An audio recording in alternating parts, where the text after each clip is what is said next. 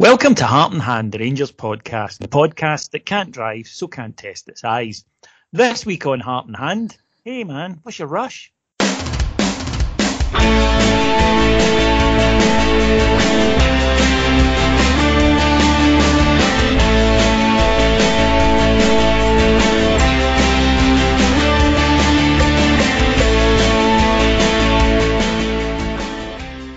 So, welcome to Heart and Hand, the Rangers podcast. My name's David Edgar, and I'm joined this week by that sun-kissed son of the East Coast. It's Cameron James Bell. Hello, Cammy. Hello, David. How are you, my friend? I'm all right. As you know, I'm not a particular fan of the sunshine, so I tend to just go out for a little bit and then come inside and go, it's too warm. It's like as if you go outside to make sure outside is still there, and you still don't like it, and then you retreat back to your habitat. Yes. It's I'm not keen on it, and then especially this time of year when people all go out into their gardens and you can hear them, and you know that I really just sends me scuttling inside for a pair of decent headphones. But I do enjoy talking to people remotely and talking to them about Rangers, and that's why our listeners are here this week, on time this week. Apologies for the podcast being late last week. I'm sure you understood why it was late, of course, when we had an genuinely exclusive interview with Yanis Hadji after he signed for the Teds.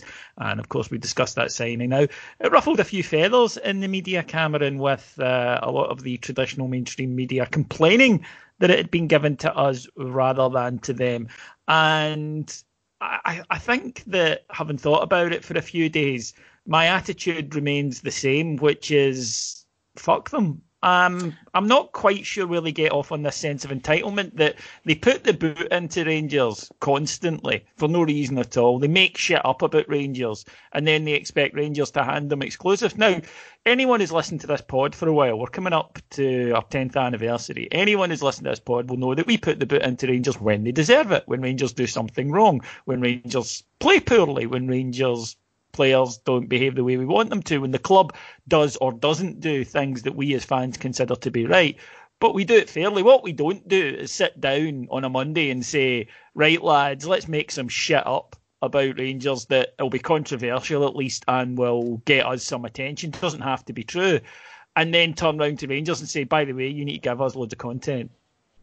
No, and we don't go out of our way to expressly find Rangers haters in order to be able to comment on certain stories and then obviously have to retract those comments because the truth has come to light about how much these people hate Rangers and how much they have openly spoken about that publicly beforehand, tainting their validity. It's interesting, as you say, David, to see this appalling level of self-entitlement where they did, and again, I'm not breaking confidences by saying this, the club did get quite a lot of pressure back from journalists in the mainstream media to say, why didn't we get this? Why didn't we get X, Y, and Z? And the club rightly turned around and said, because you have a clear agenda against our club and our fans, you constantly, whenever you possibly can, put the boot in. And as a result of that, we are not going to entertain any of your nonsense any longer, and that's why we were fortunate enough to be able to get. I mean, there's nothing to do with the fact that Yanis Hadji obviously has bought a house in Kilwinning, and you obviously did that interview over the garden fence. I mean, that's obviously totally separate. But again, the press just enjoy the opportunity to be able to have a moan and a grumble, and I'm so glad that they're now starting to see that they can't get away with this any longer. That would be cool, actually. Me and Yanis heading down to the Victoria Bar. I mean, I don't drink, and obviously he shouldn't. So there you go. That was, with two Diet Cokes, but still, you'd still make him buy the round, though. Absolutely, he's got more money than me. So there's absolutely no doubt about that. But yeah, it's a peculiar thing that they complain, and obviously we have, the size of us. Well, no offence, but we had more listeners last week than the Daily Record or the Sun get newspaper sales, so that's out the window. And where else are you going to put it? You're going to put it on the internet? Like, we can do that. You're going to put it on Apple, Amazon, we do that. It's pointless. So obviously I'm going to be defensive about it, but at the end of the day, it's more a case of them needing to raise their game than us needing to do anything. But I hope people enjoyed it. And obviously we spoke about the Hadji signing this week. Ross Wilson has come out this week, Cammy, and said Rangers, do continue to move forward in the transfer market, looking to add quality rather than quantity, which is good news. But of course, we did hear this time last year. We had a different sporting director at the time, and there was some debate about some of the transfer policies that he might have had in place. And I think there is a general feeling, I never like to, the Rangers support can't be spoken as universally, but at the best of times. But I think that there was a general feeling that we had a number of players in the squad, quite a large squad, but a number of players that, for want of a better term, that you couldn't always rely upon in matches, and therefore there's not an awful lot of point having those players there. And that I think there is a feeling, Ross Wilson has spoken about it, so it's clearly there among the club, but certainly the support would encourage bringing in players who can contribute, and then rather than having, with the best will in the world, jersey fillers, guys who are just there, that maybe that's, the kids can do that, the youngsters can fill in if needed, and instead you can concentrate, because I think it became clear throughout the season that we had a core of players that we could trust and the manager could trust, and maybe even not enough of them, which is why, we fell away at the end. But we definitely had a few players that you just think, no, a squad player needs to be somebody that when they come in, yeah, of course there's a drop, right? That's any club that's going to happen, even the big, the biggest, richest clubs, that's got the bigger leagues rather, that's going to happen. But you do need to be able to bring in players where you go, aye, okay then, rather than, oh my God, I know it's a huge, huge drop in level. You do, but then, whilst I totally appreciate, the fans will have their own thoughts on particular players, where not so-and-so could still do a job, where not that maybe that individual player leaving is going to be, the wrong decision in terms of where that sits at. What fans, I think, can agree on is that we've had quite a few milestones in terms of the progression of the squad across the last 5 or 6 years. And what you've got to look at as well, David, is that across that period, in terms of obviously what we've had to go through and the levels that we've been competing at across that period, we've had to go through major rebuilds. And, how many times did we sit in the pod when we were sitting in the summer and saying, oh, well, it's going to be another squad change, it's going to be something totally different. And then what's happened, and we're probably now seeing a stage where, 2018, we've beaten Celtic at home for the first time in the league in God knows how long. 2019, we've beaten Celtic away for nearly 10 years. We fell off a cliff in 2020 in terms of our consistency and our form. There isn't, as far as I'm concerned, players who were pulling their weight at that time. So you've got two things there. The first thing is you've got guys behind them in the pecking order who aren't going to challenge. And you've also got probably a lack of real concerted quality across the squad, which inspires those first teamers to be able to try and raise their game up to that type of level. And that's what it's all about. How many times have you heard Rangers legends talking about, in training it was 150%, it was going into tackles, it was doing absolutely everything you possibly could. And if I'm being honest with you, I don't think that you could find too many Rangers fans who would turn around and say that 2020 showed that we had that type of attitude. So there has to be a progressive level of the type of player that we're looking to bring in, because we're competing at different levels now. We were competing for the league at the beginning of January, and obviously we our form absolutely fell apart at that stage. But that's what we need to fix. That's what we need to address. And that's why you need to buy quality, so that when that happens, you've got players with the talent, with the capability to eke out results that beforehand you're turning into a draw or a loss, which again happened too frequently. So there's a requirement for it. I don't believe that anyone could argue that there isn't. And I'm glad to hear Ross Wilson say that that's exactly what we should be recruiting for.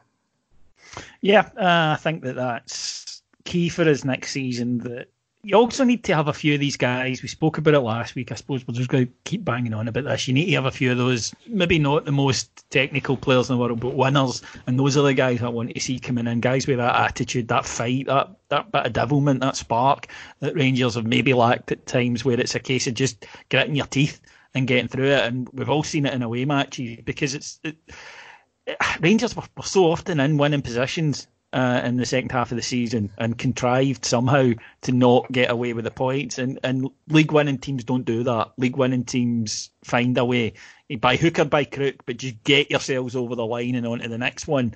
And we were doing that earlier in the season, but obviously there's more pressure as you get further into the season, and it just seemed to be a quality we didn't have.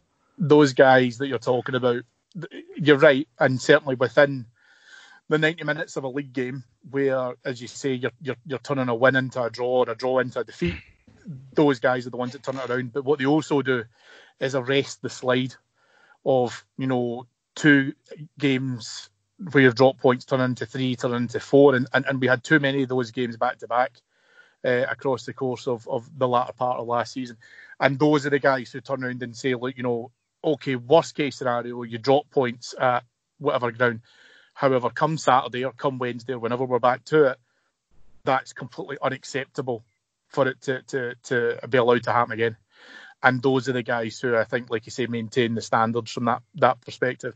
That you're not going to win a league in Scotland unless you've got guys in a team that will drive you forward and get you over the finish line, because it's not all about flair and skill and delicate touches and all that. Sometimes you just need to go and you have to grind it out, and that's why you need proper guys in there who will, drag you along if you have to be there, and get that result for you.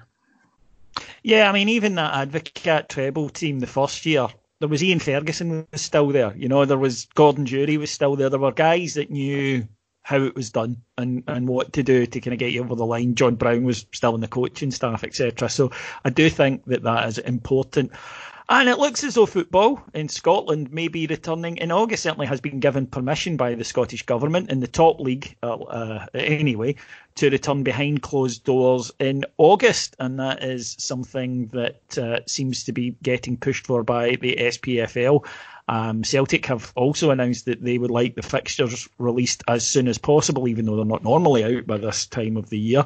And they would like to know what they're doing a little bit quicker this year.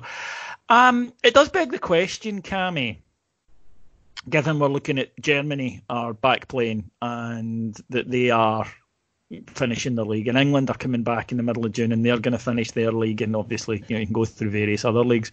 What was the mad rush?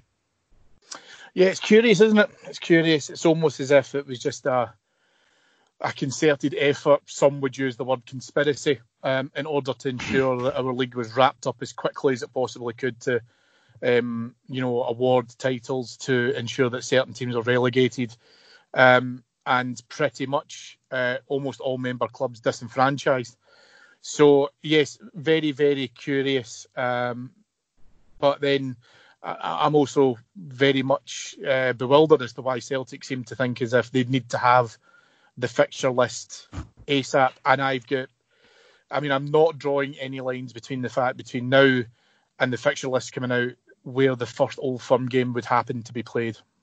Yes, indeed, and that would be behind closed doors. You have to say that both for Rangers and I suppose for Celtic, that behind closed doors you would think would benefit us, because with all due respect, we've better players than the other teams, and we know other teams raise their games, and we know other teams' supports raise their levels, and it's a bigger crowd, etc. when they play Rangers. And of course we know that there is pressure put on certainly Rangers by our own fans and a desperation for silverware. And it's been interesting in the Bundesliga that there are significantly more away wins. I think of the first 30 games, there were only 6 home wins, which is obviously a smaller sample than we can draw definitive conclusions, but it's certainly interesting.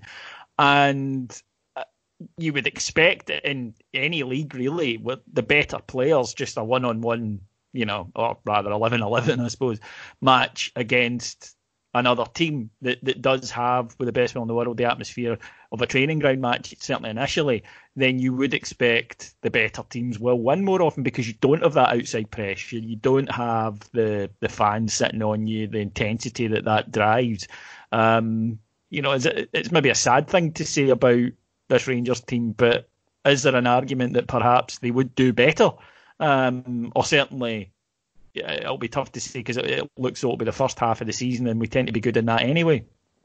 Well, yeah, certainly. I tend to think about it maybe in the opposite scenario where, listen, I absolutely don't want, closed door games are abhorrent to me. They are a necessity, obviously, for a public safety protection element. But there's also the point where you know yourself, David, we've been at Ibrox where if a team come to sit in and stifle us, the crowd start to get on top of we start to get on top of the Rangers, start to get on top of the players. And the opposition sense that as well. They do, and I think the thing is though that even for away fans, they start to expect, and then they start becoming a bit noisy and stuff as well. So there's also probably the benefit where it would give some of our players a little bit more time to just not feel that kind of pressure. But because you and I have both been there, it's tangible. You can feel it in terms of that growing concern, or maybe even I'm part of it. I must be sitting there giving off those vibes myself. Yeah. I'm not the biggest shouter again, but you can tell if you talk to me, I'm frustrated. Yeah, you think of. I'll go back to times when I think it was Hibs when we were a goal up, and then they had a corner in the last minute that it seemed for me forever to take, and it was just because I was so nervous that it was going to go in, and it came to nothing. But times that by 50,000, you've got a very nervous situation that kind of comes in. So I think, as I say, everyone's disadvantaged by closed door games. There's no doubt about that. But you're right. There's going to be some circumstances where it could be slightly different in terms of the way how the games are played, the tempo of the games. It would be very interesting as to how that works across a longer term impact. But having said all of that, the sooner we can get back to games, the better.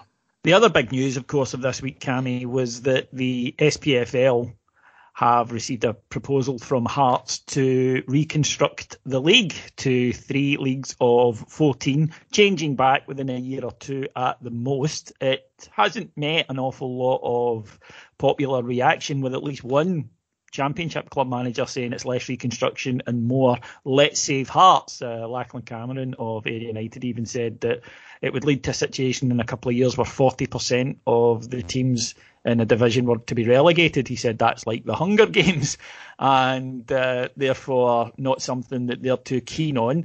With it needing an 11-1 vote in the top league alone, in the Premiership, that it looks highly unlikely. At least 3 teams are said to be 100% against it. Then came the news that Hearts have an investor, a guy called by the name of James Anderson, who's a hedge fund manager, and he has been a benefactor to Hearts over the last few seasons, said to pumped in around about £3 million of his own money. He has suggested he would be willing to contribute money to all 42 SPFL clubs to help tend them over and help them get through this coronavirus crisis. And he doesn't apparently want anything in return. The SPFL have issued a statement on today, as we record Monday, saying that they have had constructive discussions and things are going ahead. Now, a Heart fan who's offering money for no reason whatsoever, I wonder if I can see the flaw. Yes. I mean, heaven forbid that an SPFL member club should put money and its own self-interest at the heart of what it's looking to be able to try and achieve out of this. So, yeah, well done to your man for what appears to be quite openly offering backhanders to everybody across all of the divisions in order to make this happen. Listen, it's a mockery of a serious point. Hearts have been truly, truly battered by this. And it's serious. Relegation is a serious issue for clubs. And Hearts, the problem that you have with Hearts at the moment just now is, apart from Anne Budge, in my opinion, not being strong enough and credible enough to lead a real charge regarding reconstruction, is that she should be nowhere near it. What she should be doing, in my opinion, is going back to the SPFL and saying, look, You need to tell me as to how I can avoid major cost cutting as a result of relegation, premature relegation, because you have decided to call the leagues early and fundamentally coerce clubs into calling the leagues early. As a result of that, I need you to tell me how you can help me via financial compensation and what happens at that point. And then you just need to accept it, because I cannot see a scheme, a mechanism, a structure, any kind of formula that's really going to come in to save Hearts. It's just not going to happen. And your man, the investor, can give as much money as he wants to all these other member clubs. Celtic aren't going to vote for it. Hibs aren't going to vote for it. People who know that Welsh, you might take a sweetener at the beginning of a season, but ultimately, if that costs you X amount in terms of overall revenue because you're now potentially playing a slightly different amount of fixtures, and that's going to strangle you within your revenue streams, won't go for it. It's just not feasible. So Hearts need to work with the SPFL and say, look, what do we do here? Because on a very serious note, when you're talking about livelihoods and you're talking about people's jobs, they need to say, look, how do I minimise redundancies? Can you give me something that's going to help me cushion the blow as a result of this? Because, again, like I say, they have been totally screwed over. See, if they did that, David, I would have no doubt whatsoever that the SPFL and Hearts could sit down and say, look, here is whatever amount of cash, minimise or completely remove the idea of redundancies at your club for the next 18 to 24 months. That's it. And don't sue us. Everyone walks away from the table happy. And whilst I can appreciate that Hearts would still feel very pissed off about the set of circumstances, you're not going to get away from it. I mean, I've lost the league as a result of this. Do I think we were going to win the league when we're 13 points behind? Absolutely. There's still an outside chance, but, the real answer is no, we weren't going to win it. But we've had to accept it. Hearts are going to have to accept it as well.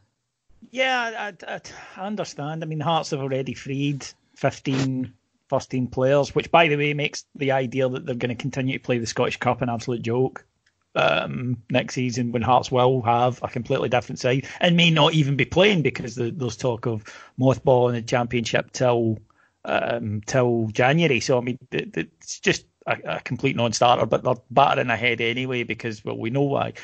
But the reason that I think this affects Rangers is that, Rangers haven't gone away after the to and fro with the SPFL over the last 8 weeks or so. They're waiting to see the ball's in Hearts' court with regards to legal action, and Budge has threatened legal action. And I think Rangers are waiting to see what happens there before they make their next move. And certainly I think it's important, because we can't let this go.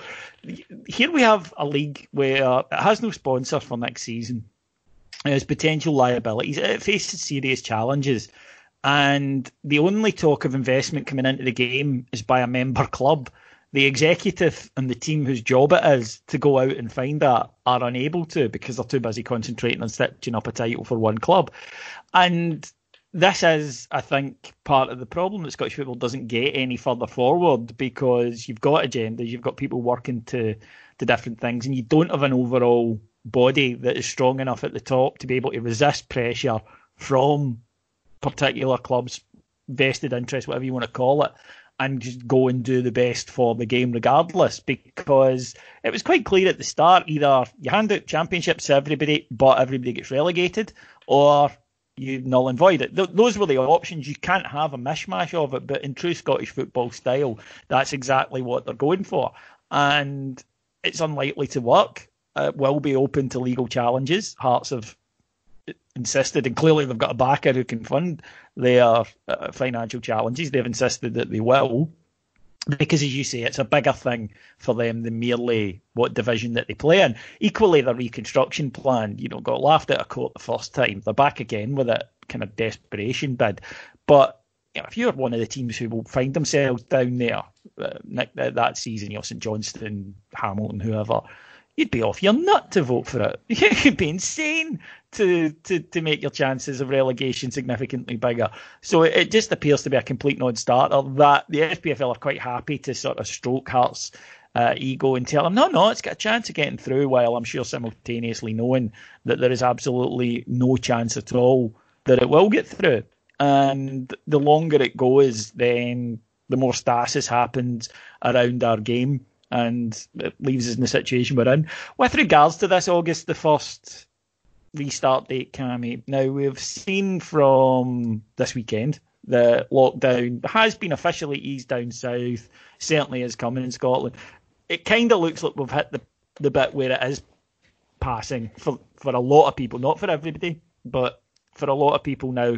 I think there is this feeling of, right, okay, it's time to start pushing back towards normal. But even so, will it be a case of situation that if we start and players start falling ill, if there is a second wave, which the science doesn't suggest, I don't think, but equally we don't know, it's a brand new situation. Could we find ourselves starting up only to grind to a halt again? Is it too early, I suppose, is what I'm asking. I suppose yes and no. The challenge that we've got, as you say, in terms of obviously the roadmap in front of us to be able to try and look at the varying levels of lockdown removal will probably dictate what happens regarding sporting events. And if I'm being perfectly honest, if there's still a risk to any of our players potentially catching this, then it is too early. And as much as I want to see Rangers play football again, I am absolutely not willing to do it at the risk of anyone's health. Now, yes, you're talking about professional athletes, but you're also talking about guys who are as human as the next person. You don't know as to what could happen with them.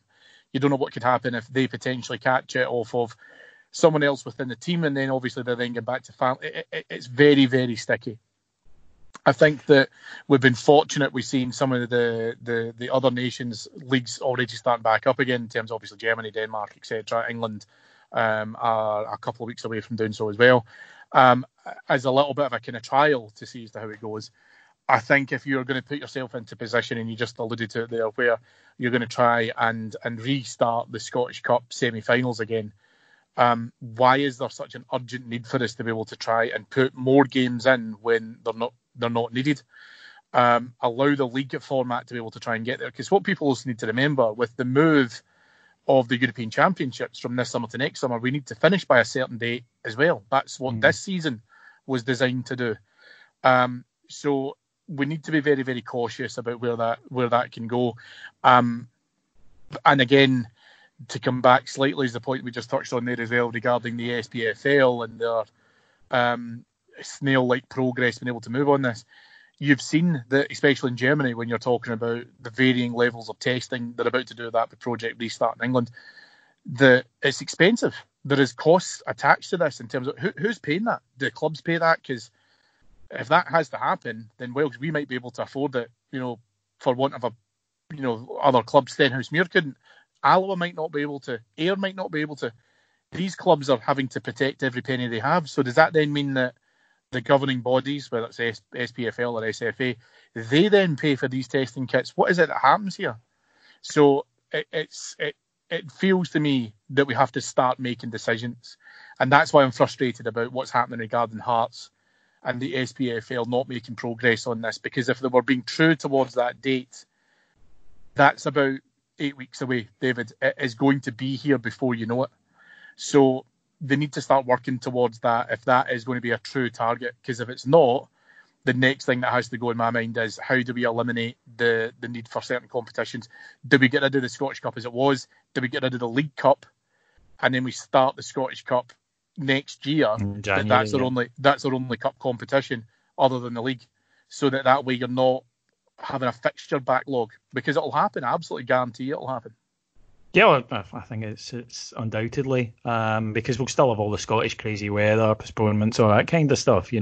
Closed door or not, that is liable to happen. So we'll need to see what the process is for rescheduling games. Everything, as you say, it needs decisions, and we don't get decisions. We get plans, and the best laid one of them gang awry, as someone once pointed out. So yeah, it's a situation that I think needs some clarity from people who seem to be masters of befuddled thinking.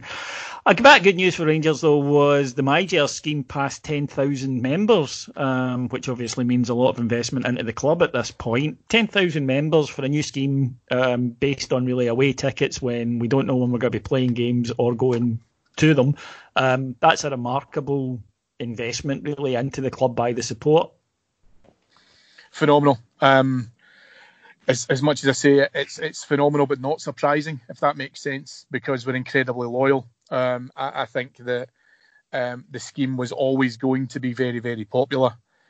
I think that it's great to be able to try and see some money being invested back in the club at a time when, like you say, nothing is coming in through the door.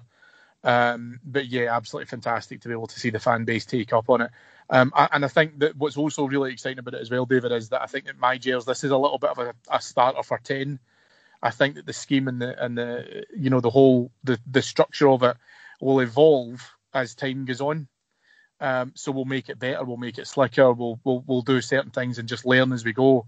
And there's a great sample size in there to be able to say what we can do next, what works, what doesn't work, and really evolve it and progress it. And I think that's a great thing to be able to try and see the uptake in it. So yes, absolutely well done to everybody who's signed up. Because it does need evolved. We need to see it in practice, because obviously there are people who are unhappy with it, and clearly you've got to get it to the stage where as many people, not everyone will be happy with it, but as many people as possible iron out those wrinkles, see things that don't work. So yeah, but even so, I think a remarkable testament yet again to the loyalty of Rangers fans. Right, folks, that will do us for this week. We will of course be back next week on the flagship. Until then though, come and join the party over at our Patreon site. It's patreon.com/heart and hand, where we have some fantastic content going out every single day from just $1.99. You get your Rangers news on a daily basis. In fact, in our daily update show, plenty of other Rangers content, plenty of football content with it all kicking back off again, and plenty of non-football content as well, just to entertain you as you sit out in your garden. My thanks to Cammy for joining me today. Thanks, David. A pleasure as always. And my thanks to our executive producers in London, Mr. Mike Lee and Mr. Paul Myers. Thank you so much for joining us. We'll be back next week. Until then, stay safe. Take care. Bye-bye.